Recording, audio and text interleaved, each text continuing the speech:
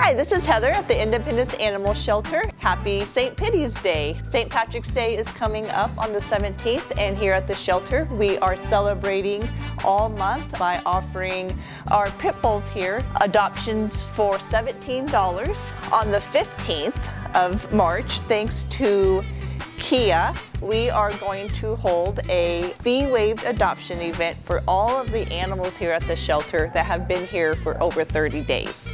So that's about 30 dogs that are available, 3 cats that have been at the shelter for 30 days. As we know, the longer the dogs in the shelter, the more stressed that they become. And this is Kia's way to help the community, help the dogs find homes. So we're going to introduce you to a few of those dogs or cats that are going to be available with these specials. So Prince came into the shelter about 81 days ago, so it's a long time for him.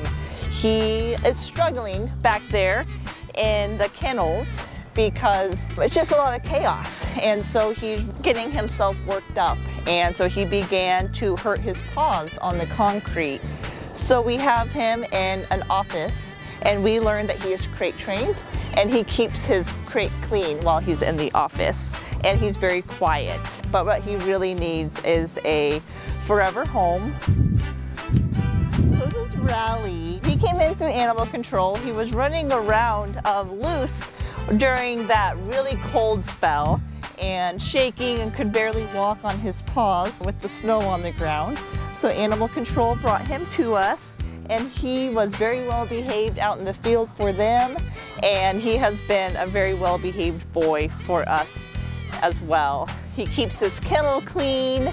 He really enjoys playgroups with other dogs, really quiet in his kennel, and he tries to take this all in of the barking dogs, and it can get kind of overwhelming and stressful for him.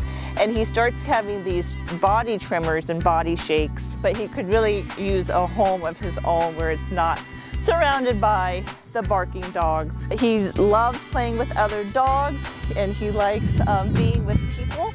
So this is April. She came in November 6th. A community member found her going in and out of the sewers in her neighborhood and has never seen her before. April was not thriving. She was skin and bones, and she was very, very matted. And she is our resident, what we call our little grumpy cat. She does not like other cats, and so she's in our meet and greet room so that she doesn't have to be stressed out in the kennels with the other cats. And since we moved her away from the cats, we really got to see how affectionate she has become with people. She is a lap sitter, so she will climb up onto your lap and take a nap. And she also loves her wet food every morning and to explore. Griffin came in on 10/13, and he's another one that was very, very skinny.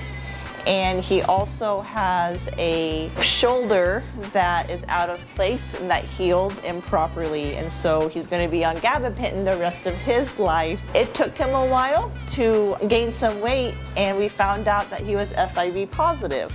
And so once we got him on the right medication, he now has a beautiful coat, and he is gaining a lot of weight, and he just loves those snuggles. He loves climbing up on our shoulders. A very loving cat.